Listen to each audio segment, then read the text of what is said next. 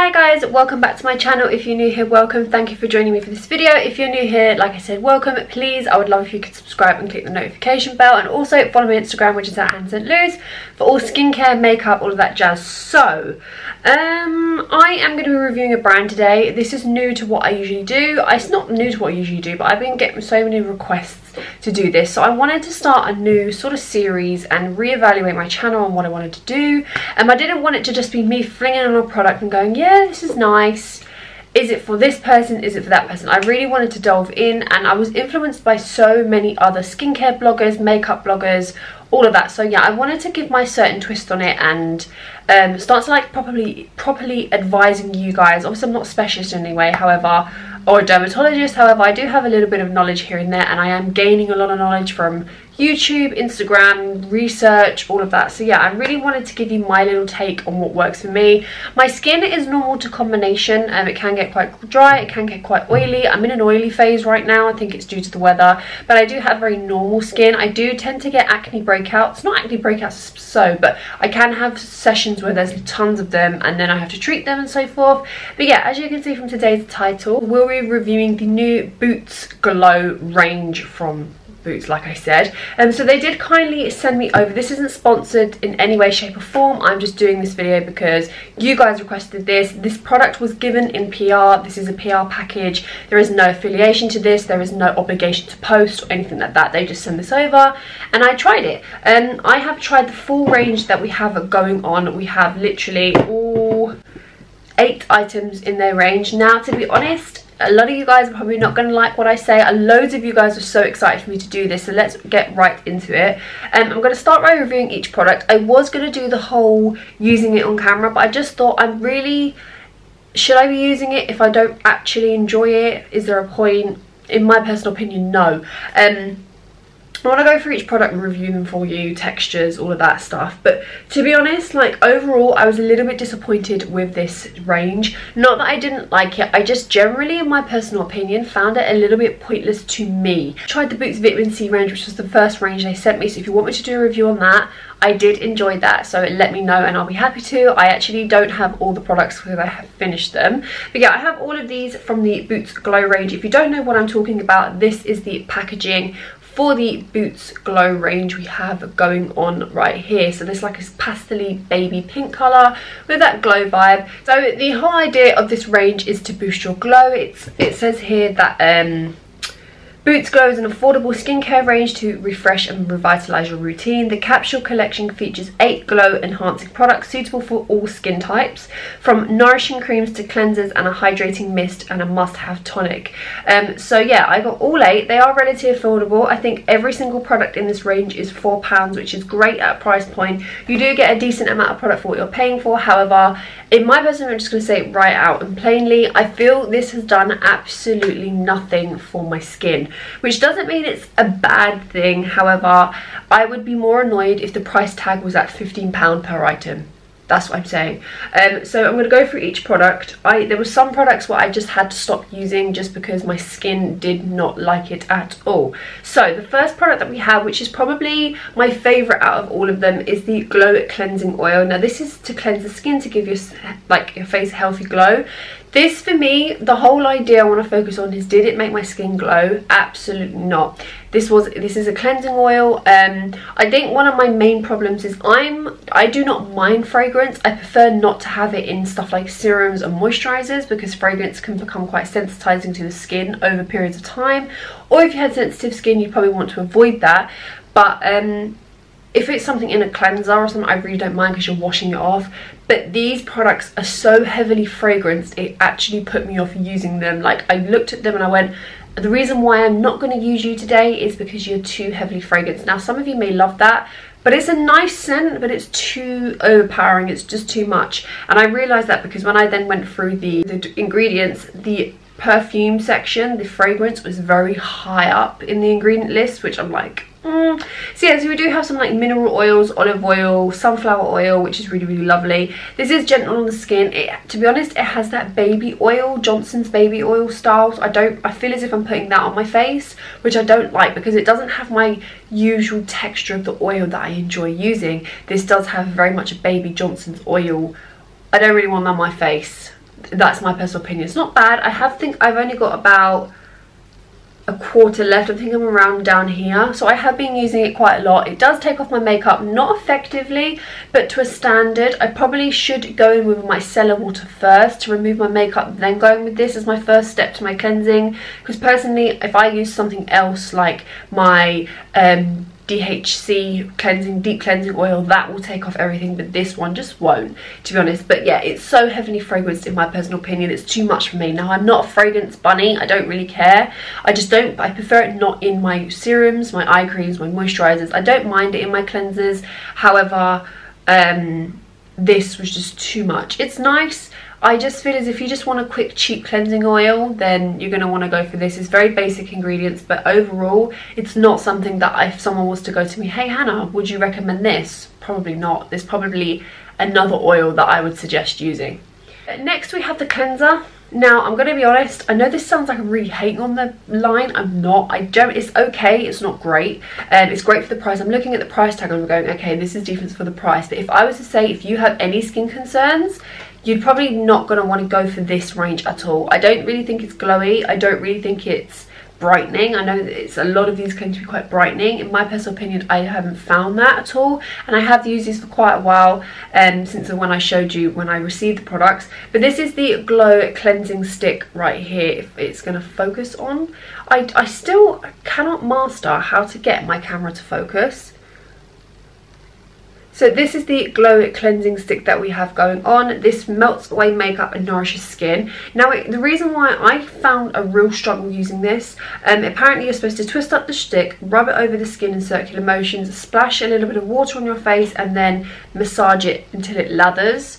It didn't lather for me, which normally I do with like oil-based things. This is very much feels like an oil-based stick, solid cleanser, a bit like a glue.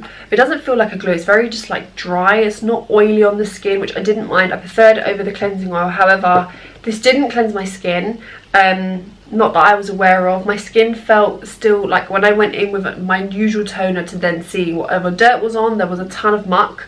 I haven't used it to melt away makeup. I do feel as if this is the solid version of this, so personally if I was to say get one or the other, get this one. I don't think this is too heavily fragranced. No, it smells like sweets. I can't really describe which sweet it smells like, but it smells like a sweet.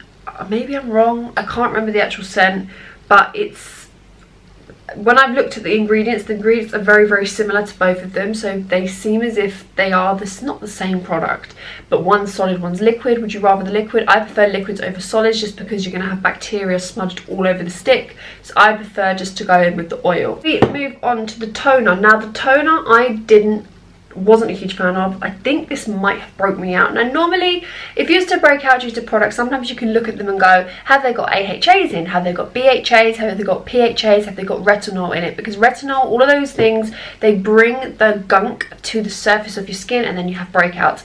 But if something and then like a few days later they quickly disappear. But if you was to have something that didn't have any of those things and you was to start breaking out, you're more likely having a reaction to the product. Obviously I'm not a specialist, I do not know straight like on point. I will educate myself, but yeah, from that I think this broke me out massively. Yeah, so this personally, I didn't like the texture. Sometimes a lot of people like myself, I like the feel of skincare. I like how it feels on me as well as how it's going to treat my skin. I just think the whole vibe of this is very like, it left a tacky feel on my hands when I then applied it onto my skin. I don't really like to use cotton buds with tonics.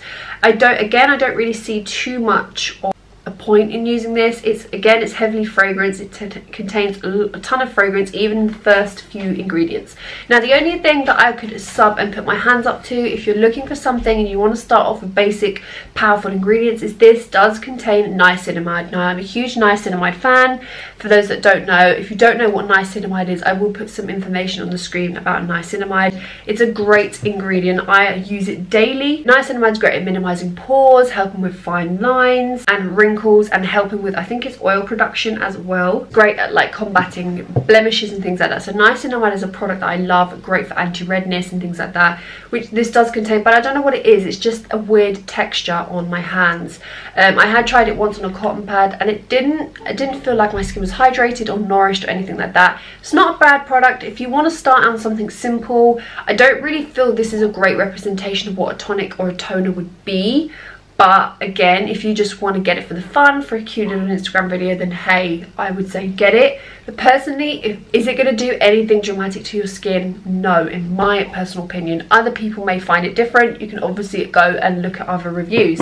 Now we're going to move on to the Glowy Essence for glowy complexion.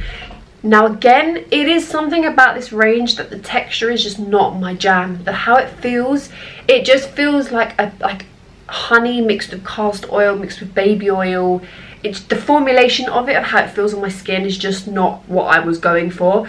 Again, another thing that was like bugging me, especially for things like this, like fragrance was quite high in the ingredients list. There is quite a lot of fragrance in this, and I can tell because as soon as I open the bottle, it literally smells like a perfume bottle. That was, I don't mind if there's a little tiny scent of, oh, that's fresh, but all of these are so heavily fragranced, and I just feel like a lot of these products in general, they all have similar or the same ingredients. There's never really one that contains ascorbic acid, or one contains AHAs. If I want my skin to glow, I'd love a little bit of glycolic acid or a little bit of salicylic acid or something, or vitamin C for that glowy feel. I know they have their vitamin C range, but there's nothing wrong with putting a little bit of vitamin C into their usual glowy range. But just in general, this contains niacinamide again, but the whole idea of it glowing, I didn't see that with my skin. My skin actually felt a little bit dry afterwards, so I did have to go in with a different moisturizer as well. I had to switch up between the moisturizing cream, which I'll show you in a minute. But overall, I wasn't mad at it, just I was a little bit disappointed because I did expect that, like, the idea I got from this was that it's going to give me like really glowy, nourished, hydrated second skin glass vibes, and I just didn't get that, and that was why I was disappointed. It wasn't terrible. Would I recommend it? Probably not, but yeah, I was really disappointed in it, to be honest. Now let's move on. So we next have the eye cream. Now the eye cream, out of everything, I think I mentioned that the cleansing oil might be my favorite, but I think the eye cream was my favorite. Another thing that I like about the range is that it has a 24-month expiry date, so you can use it for 24 months. The only thing that I wish that they didn't include on the front is that it's brightening. This didn't brighten my under eyes at all, but kept my under eyes hydrated and nourished, which I will give a thumbs up to. Now it contains shea butter, which I'm all for, glycerin, which I'm all for, cocoa seed butter, which I'm all for. I don't think this one contained fragrance, I think, or if anything, not too much fragrance. This isn't as scented as the other one. Like, this was probably the only one where I go, yeah, would I pick this up? If I had to recommend anything, if you've got dry under eyes, this might be really nice for you. But yeah, in general, I was just a tad, wasn't disappointed in this one actually. I wasn't disappointed. I was like, yeah, it could be a little bit nicer. Like, it could contain niacinamide, which I thought for an under eye, niacinamide is great for dark circles, for pigmentations. I just thought maybe it could contain that, but it didn't, so I was a little bit disappointed. Like, the niacinamide was picking and choosing where it was going to be in the product. A little bit of vitamin B would have been great in this, and I would have been sorted. Or a little bit of vitamin C or something like that, just for the under eyes, just to boost that brightening and hydrating effect. But yeah, I would say it is hydrating and nourishing because of the shea butter and all that. But yeah, I would have enjoyed a few more ingredients. But again, it's £4, but yeah. Next have the moisturizing cream, which soothes and hydrates. Now I agree with that, it did soothe and it did feel like it was hydrating on the skin. Again, this contained, the second ingredient is niacinamide, which I said a massive thumbs up to. Glycerin is another one. It contains shea butter also, but again, it is quite heavily fixed with fragrance, which was what I was like, for the rest of the day, I don't really want on my skin. I don't mind fragrance and cleansers, in my personal opinion, but I sometimes, depending, if the fragrance is right at the bottom and it's not really too scented, I really don't mind. But the idea of having it quite high up and it is heavily fragranced, I was like, no. But this did remind me, all the textures did remind me of Johnson's baby oil, but it didn't obviously smell like that. But yeah, I wasn't hugely mad about this. I would probably use this on my body rather than my face, because obviously I don't mind my fragrance on my body, I just don't want it on my face. But yeah, again, I like that it had niacinamide in it. That was something I was like, okay, cool, I'm happy with that. It's nice. Sometimes I don't really find niacinamide too much in my moisturiser, so this was a little nice thing. But yeah, I didn't have any reaction to this. This one's nice. This one's another one I'd probably say pick up, but if you don't like fragrance and your moisturisers like me, then I would probably stay away from it. Glow Gel Mask for healthy looking and intense hydration. Now personally, this was one of the products where I was like, it's actually done little to nothing for my skin. I did try this a few times, and it does have like it doesn't feel like a layer or anything like that. You wash it off and whatnot. I didn't have any errors in application. I didn't feel weird on my skin. Just generally straight afterwards, my skin just felt a little bit dry and tight. So I was like, oh, this isn't. Normally when I put on a gel mask, I expect it to be hydrating and then to sort of glide off the skin, but it's sort of like dried down. Looks not like dried down like a clay mask, but just dried down like as if you was meant to peel it off. But I don't know, it just had a weird feeling to it. I don't know if I would end up using this again. I might use it for an Instagram video, but would I recommend it? I just don't know. Like, I'm in that fence where I'm like, did this actually do much for me? No, because both the times I used it, my skin felt a little bit tight afterwards and wasn't glowy. I think the idea, what I'm trying to say here in overall, is that I didn't get anything glowy from it. If I was to do the whole routine, I could just imagine how much fragrance I was putting on my skin. So I was just like, yeah, this is not for me. Now the last product, which I've only used a few times, I'll be honest, I'm not a huge mist fan. I like to use a mist if I need to freshen up the day with my makeup. In general, I tend to stay away from mist unless it's got like SPF in. I would have liked the glow mist to have like an SPF vibe to it, because you are hydrating, you are giving a glow. This is more of a daytime rather than a nighttime, because I prefer to like protect in the day and then repair at night. This would have been a nice range if it had like maybe an SPF in, or like in the cream a little bit of like SPF, even if you just wanted to do a cheeky small 15. And I think the main product, the main ingredient that resonates throughout this range is niacinamide, but again, it's the fragrance. It's too much for me personally. But yeah, I didn't find an issue with this. It was just a general spray. This did add the slight glow vibe, like if I use it now for you, it did add, like, it's just, I feel as if there's just so much fragrance, but it did add the nice glow vibe to my skin. Obviously my skin was a little bit glowy before, but yeah, it did add a nice little glow to my skin. This is nice if you just want a little fresher. The spritz is nice as well. I love the packaging, but yeah, overall I was like, I was a little bit disappointed. I wasn't really getting the glow that I was expecting. I was expecting that glass skin, cheap but really effective skincare. But yeah, on baseline, it was like, there are other products that I would probably recommend that could do the same thing. Maybe a little bit, like a few pounds more expensive. But yeah, overall, I don't know, I just wasn't really feeling it. I haven't, ever since I tried it out and I'd said to myself, I know this works for what, and if it does work or not, I've just not used it. I've not gravitated towards it.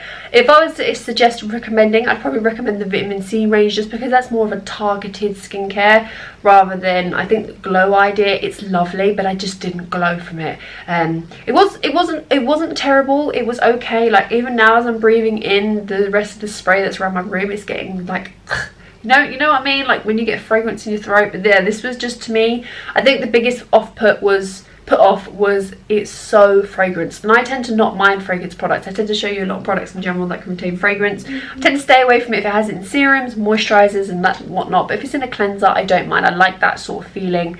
But this was so much. Overall, I've said you my thoughts. I really hope you enjoyed this video. Sorry if it was seen with a bit of a downer. I don't really think this is shady. I'm not saying it's terrible. I'm just saying for me, it just didn't do anything for my skin, which is fine. Some products don't. It might work for you. But yeah, I'm sort of giving you an idea of what the products are like, how they were on my skin. I didn't have any like, oh my god, I'm never using this again issue, other than the stick, because the stick generally just did nothing. My skin didn't lava, didn't emulsify or anything. I put quite a lot of the stick on my face and on dry skin. I tried it on wet skin. Wet skin didn't work, obviously, because it's oil based, but then I tried it on dry skin. That did not work. I tried to lather it. It wasn't lathering. I tried to emulsify. It wasn't any of that. So I was like, this is just not working for me. Out of the cleansers, I probably advise the cleansing oil. Eye cream I would like for you to try if you could. But yeah, they're £4. It's a fun little thing. Am I going to get glowing skin from it? Me personally, no. Probably maybe someone like you could, I don't know, but yeah, I just thought I'd give you my thoughts. If I was to say anything, try the vitamin C range. The vitamin C range by Boots, this is really lovely. If it's gonna focus ever, yeah, this range right here is lovely from Boots. I would suggest recommending this. If you want me to review this, I will do. I tend to use the eye cream, the eye gel quite often, so yeah, that's great. So yeah, I really hope you enjoyed this video. Let me know your thoughts. Let me know if it's something that you're going to get your hands on. Let me know if you've tried it and you have different opinions, because I'd love to hear that. And educate me, put some little facts in the comment section, I don't mind. But yeah, I'm not a dermatologist, I'm not a specialist. I'm hoping to become those things in the future. But yeah, also follow my Instagram, which is @HandsandLoose, if you have any questions and things like that. But I love you all. Thank you for watching, and I shall see you in my next one. Bye.